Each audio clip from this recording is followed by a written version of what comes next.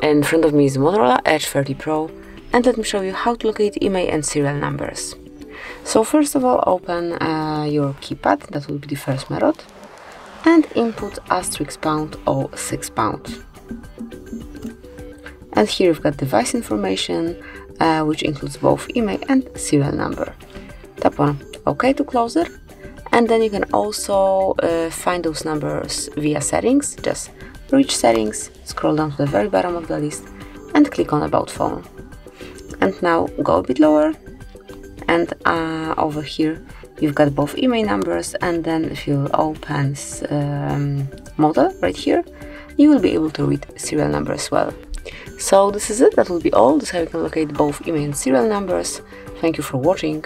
Please subscribe our channel and leave the thumbs up.